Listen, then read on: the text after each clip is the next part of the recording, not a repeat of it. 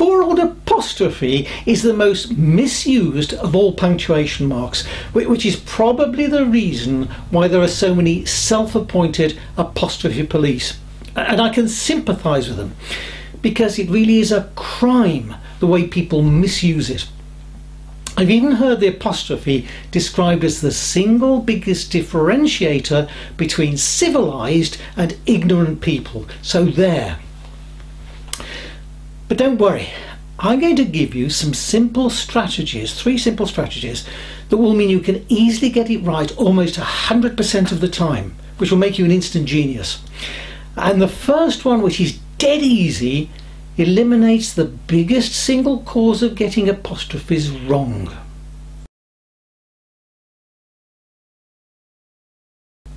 Rule number 1, get this right and you'll slash your apostrophe blunders by a staggering 60%. The apostrophe is never ever used to indicate more than one item. In other words, making something plural. So for example, the plural of banana should not have an apostrophe. The library doesn't have lots of book apostrophe s, it's got lots of books. Now this is one that almost everyone gets wrong. When talking computers, more than one PC is not PC apostrophe s, it's PCs. You're getting the message. Never ever use an apostrophe to make something plural. Get this simple lesson right and you will avoid 60% of apostrophe errors. Easy.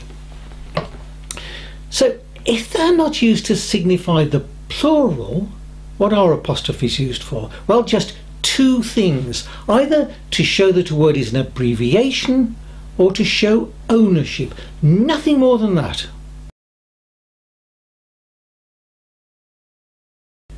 We often abbreviate words, shorten them, by dropping a few letters or joining 2 words together and losing some letters in the process. It's done much more in conversational English rather than in formal English. Let's think of some examples.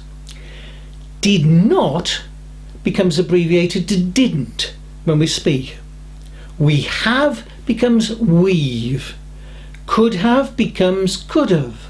Lettuce is abbreviated to let's. I have becomes I've. That has that's. The town Peterborough can be abbreviated to Peterborough. So our second rule is, whenever you remove letters from a word or from 2 adjacent words, you use an apostrophe to show where the letters have been removed. Those are the first 2 rules then. 1, never use an apostrophe to make something plural. 2, whenever you drop letters to make an abbreviation, you do use an apostrophe to show what you have done.